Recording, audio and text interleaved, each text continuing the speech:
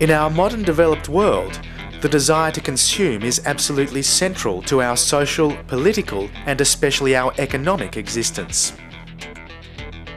The ability to choose from an almost infinite variety of products and services designed to make our comfortable lives, well, more comfortable.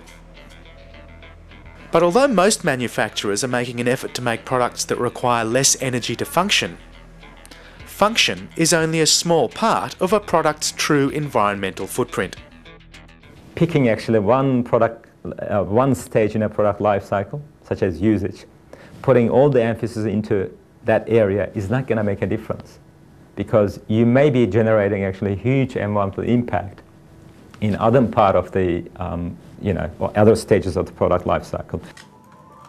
Dr. Sami Kara from the University of New South Wales School of Mechanical and Manufacturing Engineering is a leader in what's known as life cycle engineering, a new approach to designing and manufacturing products that takes the idea of reduce, reuse and recycle to an entirely new level.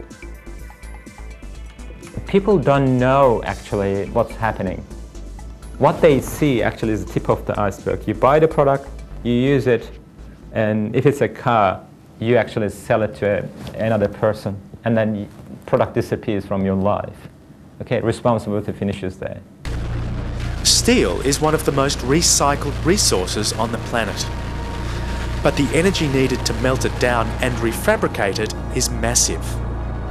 In the ultimate life cycle scenario, steel components won't be recycled.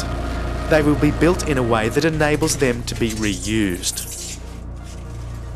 Products will be designed with both fabrication and easy dismantling built into the cost and approach, minimising waste and energy use from the first inception to final disposal.